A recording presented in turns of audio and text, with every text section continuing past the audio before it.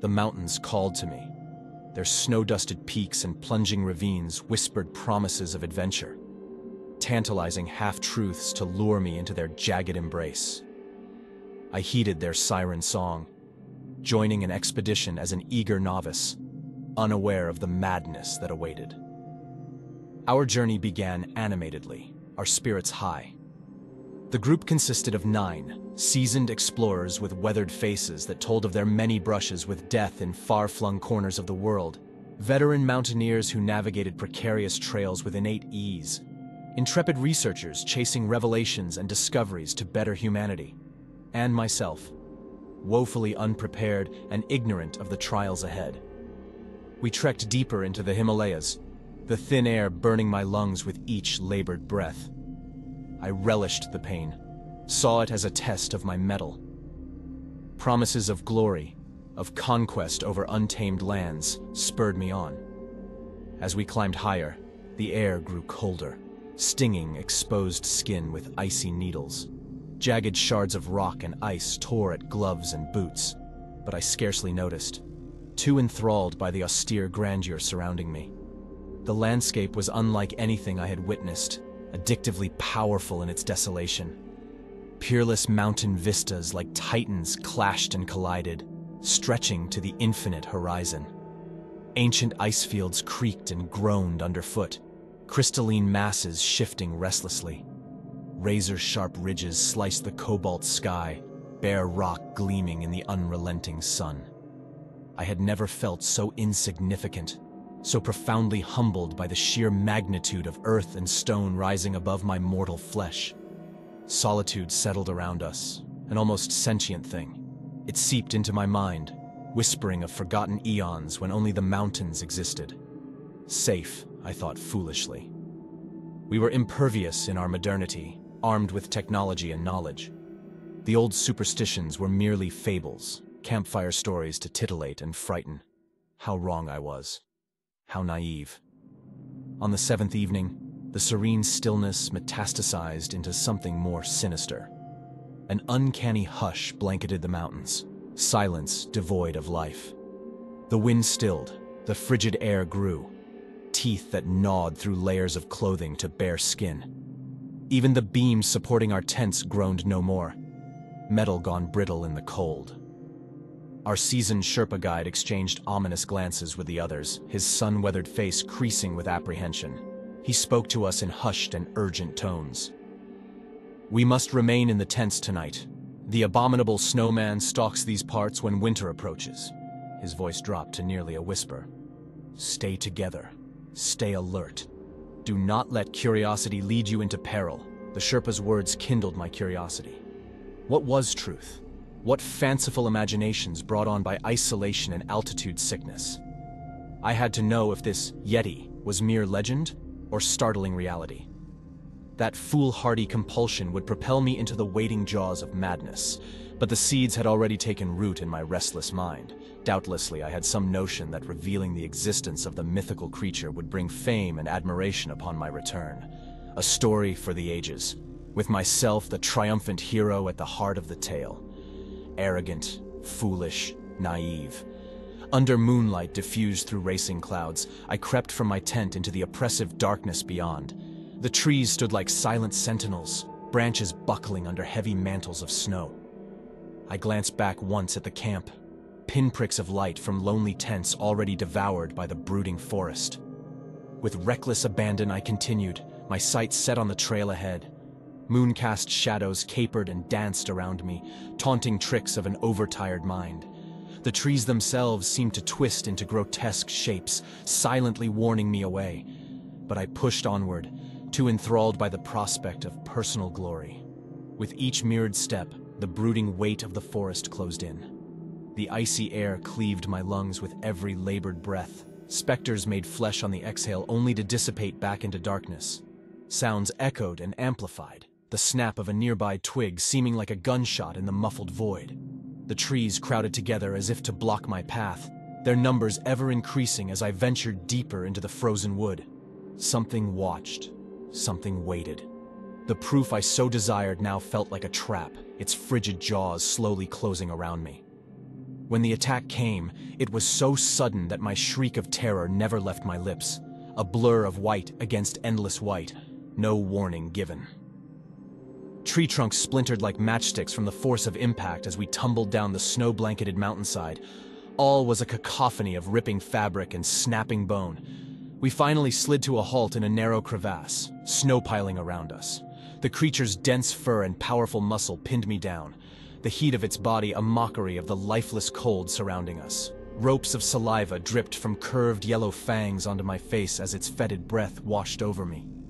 Eyes like glowing embers reflected my own wide-eyed fear and helplessness. Lips curled back into an animalistic snarl, revealing teeth capable of tearing through flesh and bone with ease.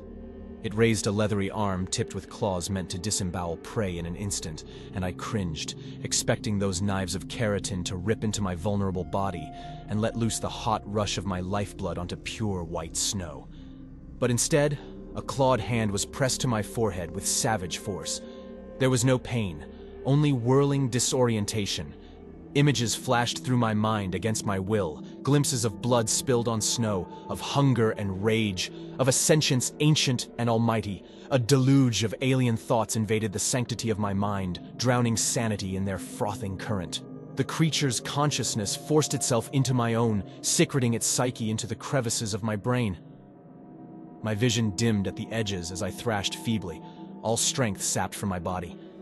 As the darkness crept inward, claiming more of my sight, a voice slithered into the deepest recesses of my mind. Ancient, powerful, monstrously self-assured of its supremacy. Mine. The single word rang in my thoughts as oblivion took me into its embrace.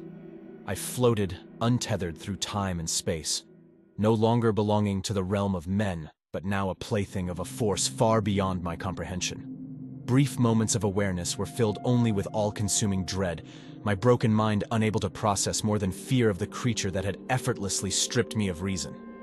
I was no longer human, only a vessel housing the devastation wrought by my own hubris. I awoke to unfamiliar faces blurred above me, my body shaken forcefully by unseen hands. Their words were muffled, as if underwater, their urgent tones causing only confusion. My mind was a tumult of jumbled images, memories severed and bleeding together into newly forged horrors. When I tried to stand, vertigo overwhelmed me and I collapsed back into awaiting arms. In choked sentences, I tried explaining what I had witnessed in the woods. The creature, its red eyes aglow with preternatural intelligence so unlike any earthly beast. The violation of my mind, the images of savage winters centuries past cut into the vulnerable gray matter of my brain. But the others exchanged doubtful looks tinged with unease, humoring the madman in their midst. They spoke soothing words to calm my frenzied ramblings, treating me as one would a frightened child roused from vivid nightmares.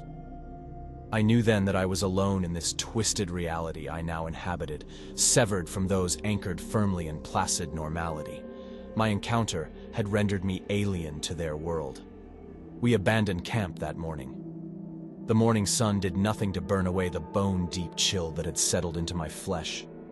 It could not pierce the ice in my veins or thaw the dread in my heart. I glanced back only once at the towering peaks receding behind us on the tortuous descent, my eyes instinctively seeking out the tree line for any trace of my attacker. Was it merely wishful fancy that made my pulse quicken at the thought of glowing eyes tracking my departure? The possibility of again hearing that resonant voice in my mind declaring ownership of its newly claimed possession filled me with equal parts fear and anticipation. In the years since, I find myself dreaming of endless white expanses untouched by man that glimmer under strange constellations. The mountains call to me in the voices of ancient glaciers and ageless stone, promising a reunion if I would only return to their perilous heights. A part of my spirit remains in that snow-swaddled crevasse, ensnared forevermore by the creature that forced itself into my mind and left its claw marks upon my fragile psyche. Though my body walked away from that encounter and down from the mountains, the vital essence of my humanity remained behind, an offering left in the drifting snow for the elder god of those forsaken peaks. In unguarded moments, I hear its voice echoing through the years, shattering any fragile shell of normalcy I have built around myself. Mine. The single word etches itself behind my eyes. At night, it pulses in time with my frenzied heartbeat as I lay wide-eyed in the dark. A reminder, a warning, a prophecy. Mine. I fear the day its call becomes too sweet to resist.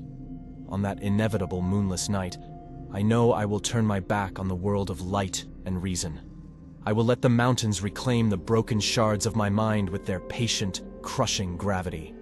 And I will finally gaze once more into those eyes like smoldering embers, my reflected face tiny in their fathomless depths, and understand that I have always belonged to it. My will is not my own, and I am powerless to resist the siren song. So I wait, moving through the motions of a normal human life. But my thoughts remain ever turned skyward, to the calling of ancient voices no others can hear. It knows I am coming, and I will answer its summons gladly, like a prodigal son returning to their true home. I will offer up not only my mind and body, but my soul to dwell forever in the kingdom of wind and stone and ice. There I will commune with the eldritch thoughts of a god, and understand the insignificance of man. We are but motes of dust, and to dust we will return. But I have glimpsed the eternal, and it knows I am coming at last.